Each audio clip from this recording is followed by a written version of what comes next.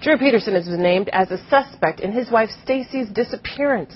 The Bolingbrook mother hasn't been seen for nearly 2 weeks, and officials say they're now treating the case as a possible homicide. CBS 2's Rafael Romo is live in Bolingbrook right now with the latest on search efforts.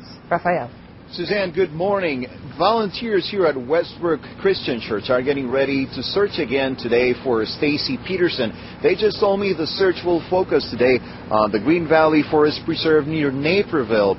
The investigation took an entirely different turn yesterday when police confirmed that STACY Peterson's disappearance is now considered a homicide case. Drew Peterson has gone from a person of interest to clearly being a suspect.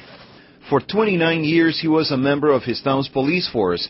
This morning, the Bolingbrook Police Department considers 53-year-old Drew Peterson a suspect in the disappearance of his own wife, 23-year-old STACY Peterson. I would say the case has shifted now from a missing person case to a potential homicide case. 2 fellow police officers came to Drew Peterson's home yesterday with a notification. The written notice said that he's no longer one of them and is suspended without pay, pending an internal affairs investigation, the first step the police department takes before firing an officer.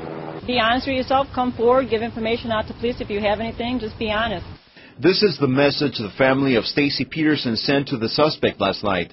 The mother of 2 has now been missing for 13 days, and her relatives have said all along that they consider her disappearance very suspicious. It's been a whole range of emotions for me, but there is some relief in the fact that we are having progress with this case. We didn't want to... And in a new development in this case, a neighbor of Drew Peterson says that she may be seeking an order of protection. She says a couple of nights ago, Drew Peterson approached her, constantly screaming her name, and she and her family don't feel safe anymore. Reporting live from Bolingbrook, Rafael Romo, CBS 2 News. All right, thank you, Rafael. And STACY Peterson's disappearance has led authorities to take another look at the death of Drew Peterson's third wife. CBS 2's West Suburban Bureau Chief Mike Puccinelli reports they now believe Kathleen Savio's death may have been staged to look like an accident.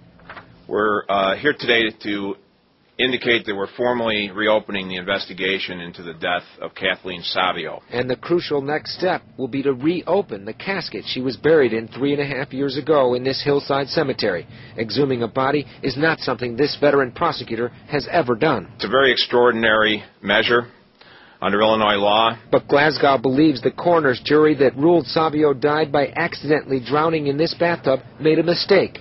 He believes the Savio case file amounts to a miscarriage of justice, told in the words of the autopsy report and in the crime scene photos. With 29 years of experience, there was no doubt in my mind it wasn't an accident. The first problem Glasgow noted was the 1-inch gash in the back of Savio's head. And if she wasn't unconscious, Glasgow says she couldn't possibly have drowned.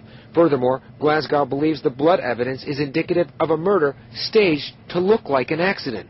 The wound, being a head wound, would have created profuse bleeding. The blood evidence in the tub area is not consistent with the water leaking slowly out of the tub and leaving a residue. Glasgow hopes to learn more when Savio's body is exhumed in the coming days. He hopes tests will show how she was rendered unconscious prior to drowning. Other tests will check for broken bones and hidden bruises. Microscopic examination will be done of tissue to see if there are any subcutaneous bruises that could be associated with choking and other injuries. Mike Puccinelli, CBS 2 News. To keep track of the developments, remember CBS 2 is always on CBS2Chicago.com, and you can check out the latest police and prosecutor news conferences by clicking on video.